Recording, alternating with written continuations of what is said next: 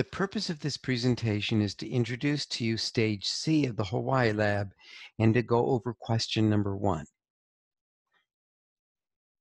I'll share my screen and then move to the PowerPoint that I prepared to explain to you Stage C, task number 1. But let me first overview Stage C. Stage C covers different aspects of physical geography that involves climate, hydrology, biogeography, landforms, soils, and geology. Soils is the one aspect of physical geography that we're not covering in this lab. Task 1 focuses on the geology component of the different Hawaii volcanoes. Task 2 deals with hydrology and landforms, looking at glaciers that grew on top of Mauna Kea. Task 3 delves into climate, dealing with orographic rainfall and rain shadow effects. Task 4 explores the trade wind inversion. And task 5 deals with biogeography, in particular a classic topic of biogeography, which is the establishment of plants on lava flows of different ages. So task 1 involves you looking at the big picture of the volcano. The questions are provided to you in the PDF file. There's lots of detailed questions. And the first question dealing with task 1 will be about the stage of the volcano. And the second question will be about the general characteristics of different volcanoes. So the first question is, what stage is it in? Is it in a shield stage? Is it between a shield and a post-shield? Is it post-shield? Is it rejuvenated stages?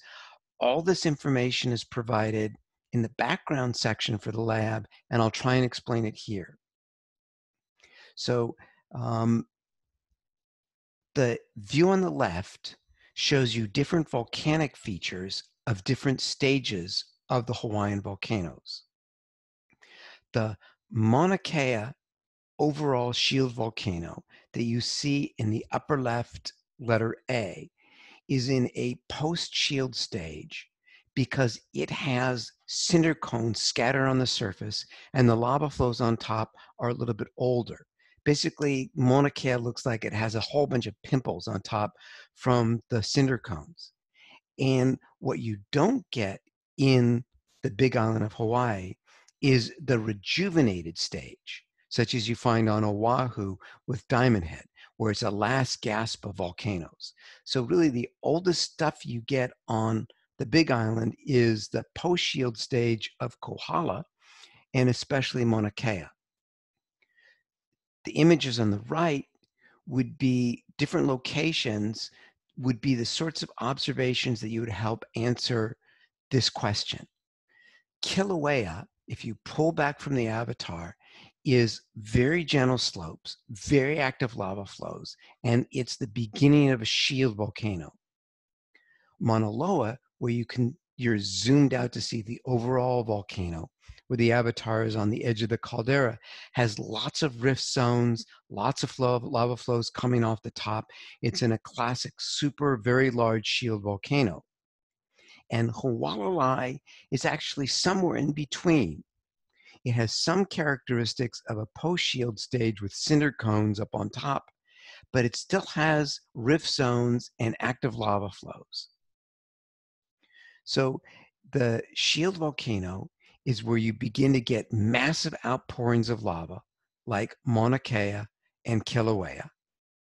The post-shield stage is where the lava is not so massively outpouring, but you get cinder cones and some thicker lavas that will cap the top of the volcano.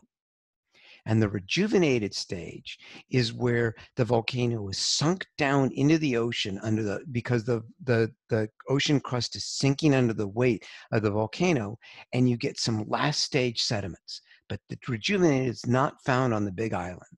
So freeze this image if you need to study it some more. It's also available in the PDF file and in the lab, in the online version of the lab manual. That's the end of question number one. The idea is that you're going to be moving around, you're going to be looking at different lava flow surfaces and comparing the different volcanoes. Hope you have a good time with it and pick the best or the closest answer.